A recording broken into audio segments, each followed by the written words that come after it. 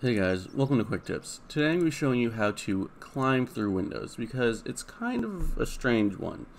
So, say you find yourself a nice little house that you want to break into. You try the door, right, and the door's locked.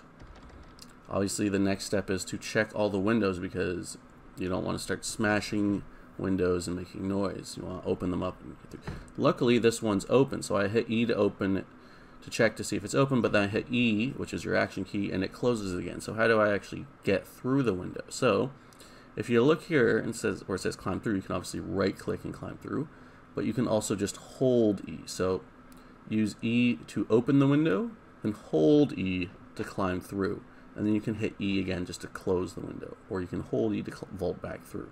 So if you're being chased by zombies, holding E is much faster. Knowing the keys is a lot faster than having to right click on everything. So, if you found this helpful, give it a thumbs up, give it a like. Thanks guys. Remember not to subscribe.